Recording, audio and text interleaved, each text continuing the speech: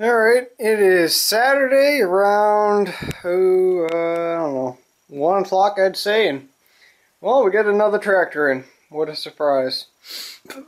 So, we got this Husqvarna LT18 542, I guess, same deal. That's actually right there, the exact same sticker. Came off that other tractor that I had and then sold, and now the dude doesn't want to pay me for. But anyway, same exact deal.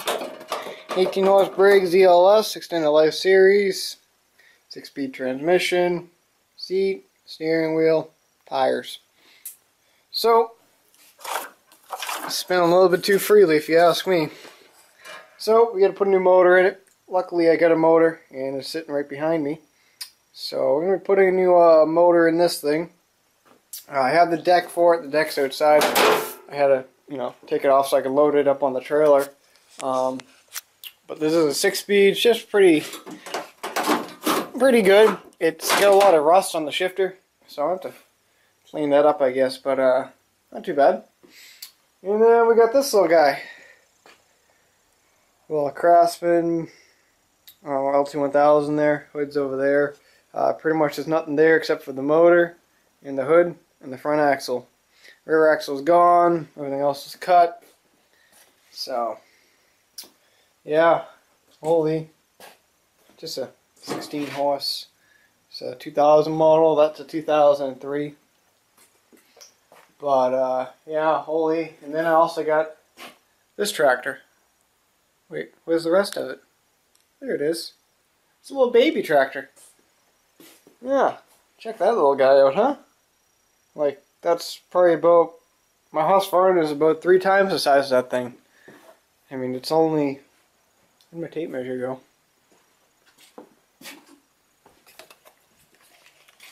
It's tiny, I can tell you that. It's only got a full horse in it. And it was made in 1965, according to the motor. Let's see, how am I going to measure this? Nothing too, son of a bitch. Let's see. We're looking at about 44 inches. And it's about 2 feet wide. Probably got like a 27-inch mower deck maybe on it. So, yeah, it's definitely different. Like I always say, I like different shit. This thing engages the deck. You got the little shifter thing, and there's like a little height adjuster piece right there, and steering wheel is like pretty much right in your face. That's awesome. But it's pretty cool if you ask me. And I don't know what the deal with it is. I don't know. We'll just have to wait and see. Like I said, I just got all the shit in. I'll give it a little power washing, and maybe mow the lawn with it by the end of the day. You never know. It's pretty cool. Be a fun little restore project, but I kind of like it the way it is. Holy, what a text message. But, yeah.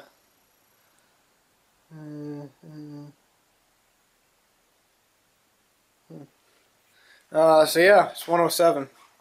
Another YouTuber just texted me. But, yeah, so I just thought it was pretty cool. I mean, look at that tractor compared to that little guy. So I don't know what I'm going to do with it yet. I think I'm just going to get it running. Maybe mow my yard with it by the end of the day. You never know. But I'm going to be working on these guys probably Monday. Do the motor swap, get everything going Monday. So then we also got we got 2 other tractors. They're not here. They're at another yard I store at now. And it is a white outdoor MTD tractor. Doesn't need anything. It's pretty clean. It probably just going to need a battery though. It just needs basic tune-up, but other than that, it's all there. Seat's in good shape. Everything's in good shape. Looks like it's always been garaged. I got the bagger. It's a 2-bin bagger there. So that'll be coming here probably later on next week. We'll get that in. We also got a Scott's lawn tractor. It's not as big as the big one that I had before. It's a little bit smaller. Kind of looks like that John Deere STX38. Same deal there. Then we got to go back up Tuesday, I think it is. We're going back up there to pick up more tractors. We pretty much hit a pretty big score. Today's cost of all 4.5 tractors, including this little guy, was $200. So that worked out pretty good. And now when we go back up there Tuesday, we got to pick up a John Deere. Same deal, the one that's got the bad rear end sitting right over here. The John Deere STX 38. And I bought that. And I also finally bought my zero turn. Oh yeah, it's about fucking time. I keep on saying it, but finally, me and buddy there, Dwayne there, we finally went up today. Check out some stuff. If we had more room on the trailer, we probably would have stuck those 2 other things on there, but I guess we'll be going back up there to buy more tractors. So I bought the zero turn for $200 with the John Deere with the bad rear end, but pretty much I'm going to own the John Deere tractor. I'm just going to give the rear end to buddy there, Dwayne, so we can dump that on the other thing. It's kind of complicated how it's all going to work out, but it'll work out. There's a Kohler engine on it. And yeah, there's a Kohler engine on it. Whatever it is on the other thing, it's like a 12. So I'm going to turn around and see if I can sell that for like $100 or something like that. Seems to get compression and everything. I don't think there's a deck. The deck is missing. But as for the Aaron zero turn, I got a photo of it on my phone. It's got a 14 horse Briggs Vanguard that's blown up. Let's see. But we couldn't get it either because it was in the very, very back of the yard. And believe me when I say it was back there. Alright. Let's see. So there's the motor. That's pretty much what I'm looking at. 14 horse Briggs Vanguard. Apparently it's blown up. I don't really know for sure. It's just really, I think it might be seized more than blown up. I don't really know. Didn't check the oil or anything because there's like a cover in the way. Alright, and then there it is right there. Aaron zero turn. It's a pretty good looking tractor. I could use a little washing, but other than that, it's all there. I don't know what size deck it's got. I can't really tell on the photo, but it's it's pretty cool. Like I said, I like different things, and that's the reason why I'm buying it. It was originally going to be a Husqvarna, but the Husqvarna is gone. So now I'm back to buying the Ariens, which is I'm fine with. So worst comes worst, I'll stick another motor or something on there, maybe even put the, I don't know, I'll figure something out. I got the Kohler engine back there. That's for a walk behind. But I don't know, maybe I'll just go out and buy a brand new motor for it. You never know. But yeah, so I'm gonna get this thing running today, hopefully, and we'll take it from there. As far as I can see, it's gonna need a spark plug because it's missing. So I'm hoping it doesn't. It has spark and it's not missing spark and all that good shit. But check this out. It's like dented in. If this thing's gonna focus, come on, come on, focus. Son of a bitch. But it's got these little weird little creases in there. Really? You're kidding me. There's some grill emblem going on there, and yeah. What else is this? Got a US of A sticker. It's pretty much one speed. That's forward and reverse. Well, what else we got back here? Serial number. And I don't know what that is. Let's get a sticker there.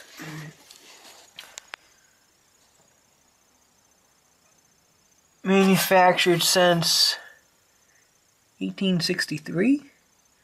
Made in Newmark, Ohio. So if anyone's from Ohio, from Newmark, this is where the tractor was apparently made. And lubrication instructions. That's awesome. A little bit of a dirty old 4-horse Briggs right there. So I just thought it was pretty cool. I just think it's cool. So anyway, I'm going to get this thing hopefully going and we'll take it from there. Oh yeah. Oh yeah. Oh yeah. Oh yeah. Oh yeah. Alright, so figured I'd give you guys an update on what I've been doing for the past hour and somewhat now. So here's the deal with this thing. So I took off the flywheel. and I did the points, and well, stupid me, I was just screwing around with it, and I took off the little, whatever you want to call it, the magneto. Took that off, and I fucked up one of the wires. So I thought I could stick a little bit of dielectric grease there. Nope, not working, so I gotta get a new one of these. I thought I had one kicking around. I checked on that motor right there. I checked on my Hon that's out in the shed, not the riding one, but the push mower. That didn't have it either. I dug around, and well, couldn't find it, so whatever. I guess I'll just order a new one. It looked pretty beat up anyway. The little fins were all kind of sort of intermingled. But I did test it out, see if it would drive. I was pulling it, and well, it turns out you have to pretty much put your foot on that to make it go, and put in whatever selection you want it to go in. But yeah, oh well, no big deal. Just holler out for the time being. But tell you what, guys, it's a pretty small tractor. I mean, I wish I had something that I can compare it to. Like, there's my hand on the hood. Probably about 5 more hands and cover the hood. But so didn't do anything on this yet. Probably maybe do that tomorrow or something if I get bored. Chances are I'm going to be working on that tomorrow. Last night I was able to get the thing to fire up, and I was kind of surprised. And didn't have the pipes on or anything. It was too late for me to make a video because, well, it was already rendering. But yeah, so at least I know it runs. This piece came in today from the mail deck. I came in and bought this. I don't know, I just bought it like Wednesday, I bought it Thursday. It's here today, so yeah, it's not bad. Came off of a Panther. So that's going to fix the hood problem. I just got to pop that piece. Nope. Just got to pop that piece out here. Put it all back together, and the hood will finally open correctly. But yeah, I don't know if I showed you guys the headlight the other day too, but I cleaned that up. Looks a shitload better. But I have an idea what I'm going to do about the hood. And I'm pretty much going to sand her all down. Not go down, just going to get out the first coat of clear that the previous owner put on it. And pretty much clear it, sand it, clear it, sand it.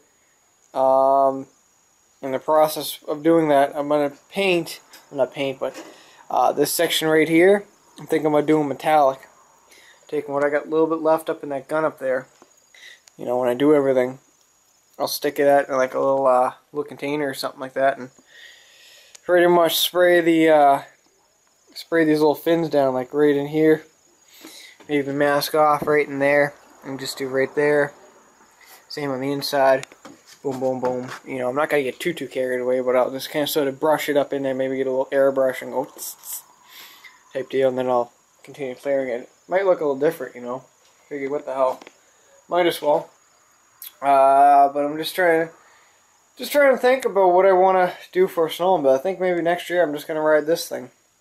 You know, I think if I do the pipes right, or if the pipes don't come out as planned, that reminds me, I'm not going to use that welder. I'm actually going to talk to my uncle about using his welder so I can weld that up, because I'm definitely going to need a gas welder to do it. But if that doesn't work, I'm just, like I said yesterday, I'm just going to throw some D&Ds on it. And if I do that, I'll probably be using this next year, or this coming winter. But yes, I just don't think a sled's going to be in the budget for this year, considering I bought this. This is going to need about $500 worth of work. I just got done buying, well, almost got done buying a zero turn that cost me $200. And I got to get a motor for it. It's if I can fix the motor that's on it. Right now I think it's seized, but I don't know.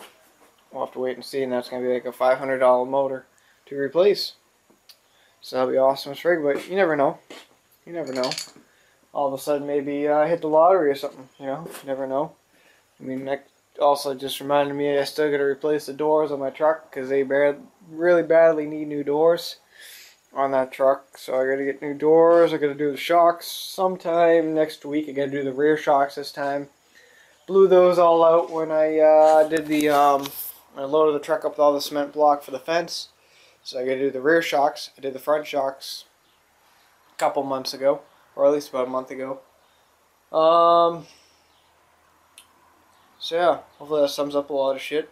But we're gonna have a pretty busy week, I'd say. We got 2 push mowers out in the backyard there. They need one needs a blade sharpened and an oil change. Doesn't want carb, you know. Just told me to do that. The other one, I don't know if you guys remember that Toro personal paste there, the one that seized. I fixed it for the guy. That's back.